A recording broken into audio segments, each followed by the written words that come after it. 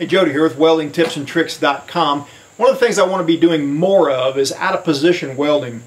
Overhead, vertical uphill, 6G pipe, all that kind of stuff, because that's what helps people get to the point where that's what will help people pass a welding test. Passing a welding test is a big deal toward getting that paycheck, feeding your family. So today I'm going to be welding a plate, root pass in a plate, and the reason for that is mainly just to get the settings down, the gap and the land and the joint configuration and all that stuff dialed in, along with the amperage and or arc force depending on the machine, so that then that same setting will work on pipe, and then we'll do 6G pipe, 5G pipe later on.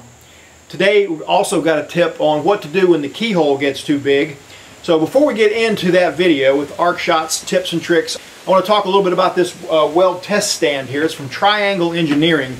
I was talking to them on the phone about ordering some plates and pipes, and they offered to let me use this thing for these videos, and it's going to come in really handy. Let me give you a little quick look at it here. I've got it temporarily bolted to a big stainless steel flange down there, and I've got some little leveling feet, and it's temporary. I'm going to be moving this thing to a whole different location here pretty soon, but I wanted to get something done with it.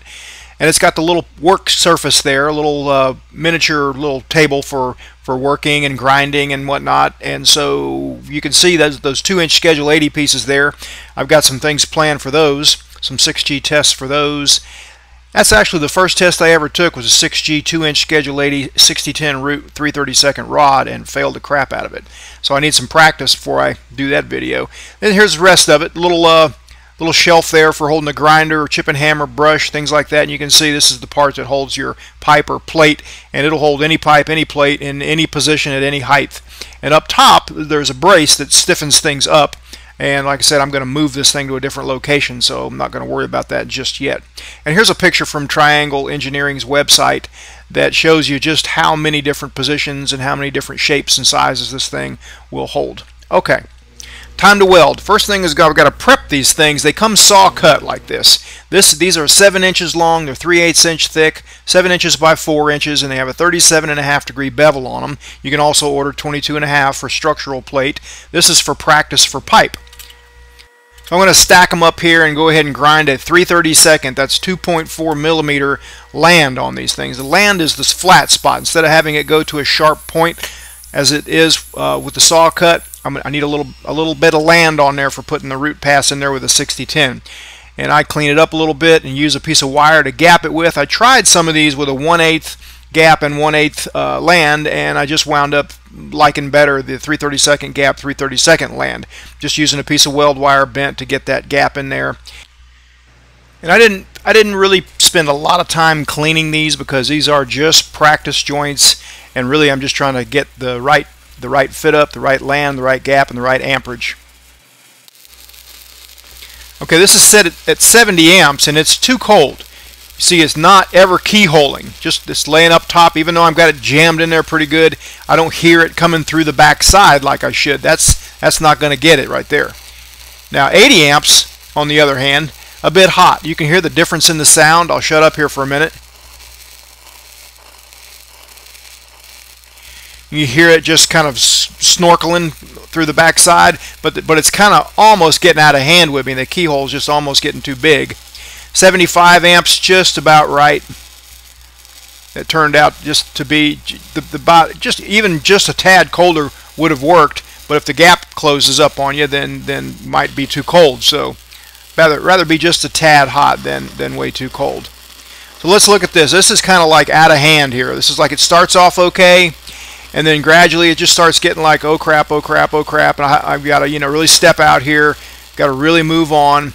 And the keyhole just kind of wants to get bigger and bigger and bigger, and then it's just kind of trying to bail if it does that, rather than just fighting it.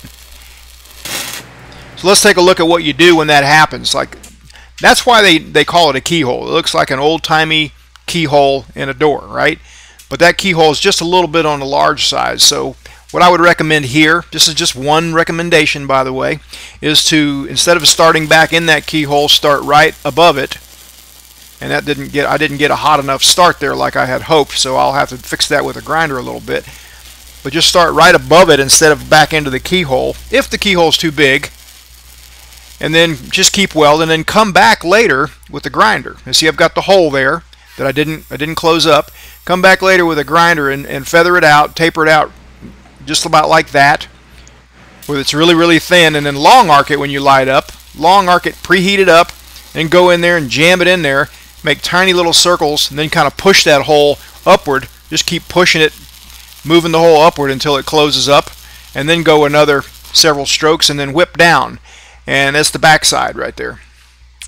Okay, what I would prefer to do though, if the keyhole is not getting out of hand, I prefer to just keep another rod in my hand or handy and put it in the stinger and get right back in there while everything's still good and hot. Just long arc it for just about a second and then go right back into that keyhole. That works good for me. But you can't always get right back in there, and so sometimes you just have to stop and maybe get a grinder out and feather taper a little bit. But once again, got to keep that thing jammed in there. You want to hear it coming through the backside, the tight arc. And it's almost like you're just tapping a little tiny nail with a little tiny hammer in and out of that puddle. Tap, tap, tap, tap.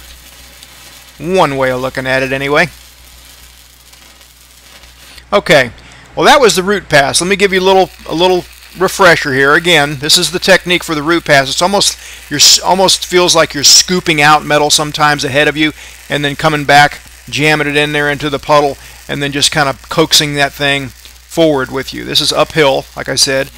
Now, after grinding the root pass a little bit, getting the slag out of there, not completely slick. I never have really been a fan of grinding a root pass till it's just completely slick, because you take out a lot of metal and you can blow a hole.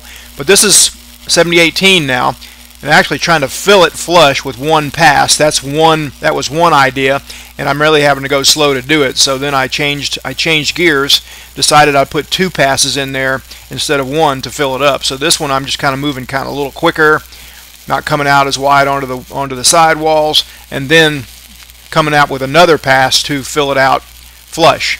And you want to be just flush or slightly below flush, not above flush at all.